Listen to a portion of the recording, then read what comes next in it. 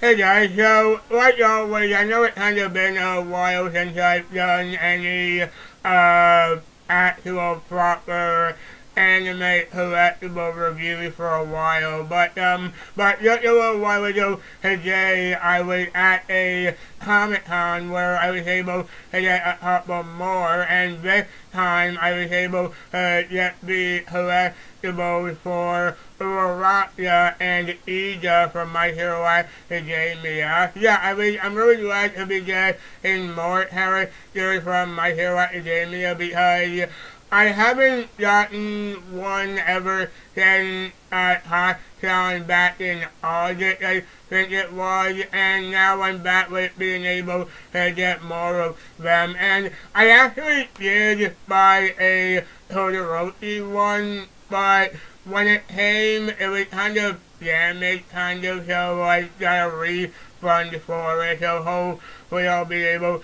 to get another one really soon. But for now, I just want to talk about the new Uraraka and Iida ones I have here. So without further ado, let's just get into it. And so, the first one I want to show you is my new Uraraka one, and here she is. So really kind of a simple figure with this one. There's not, unlike a lot of the other ones I have, this is all kind of just one figure. You can take Uraraka off the stand, but everything else is just all attached to her, unlike every other figure I've gotten. Really glad to have finally gotten another My Hero Academia figure for after a while, and this one is really great. You can tell from the sculpted and all that they did a good job on her face and her cheeks and all that and her hair and all that. All that is really good, and the sculpting of everything is really good, and they got her costume down really good with the armband and also the big boots she has. Really like to have gotten her, and it's cool having her alongside Jetu and Hot-Con in the tape back there, and I just really like being I really like Uraraka as a character, so just being able to get one of her is really cool. And there's not that much to her in terms of just how she's standing, how she's posing. She's just kind of standing there with her face clenched. There are some other ones some other Manfredo figures of her out there, but this was the one I just got because it was just easier to get this one, and it was just really nice to be able to find one of her and just be really satisfied with the way it all looks, and it does look really good. Really glad to have gotten her, and I'm looking forward to seeing what she looks like in the case with the two of them. Now, back to Uraraka. Now we're moving on to Iida, and a little careful with this one.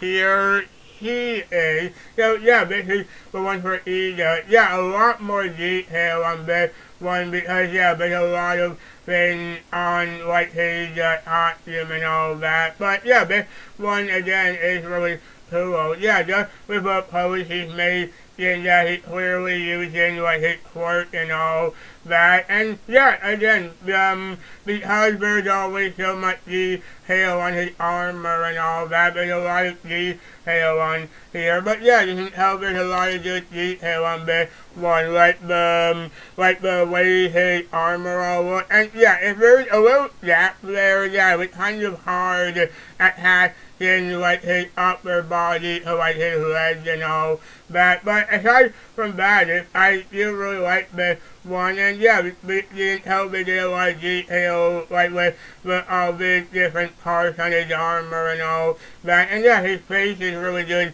too, with just his usual look and also his glasses and everything like that. And there's no helmet or anything like that, but that's fine with me because the rest of it does look really good. And I really just like everything been on this one. It does just look cool, and yeah, because, like I said, because there was already so much on him, that just means there's a lot of opportunity to add a lot of things onto him, and I think they did a really good job. And I like the pose he's doing with the way he's always running.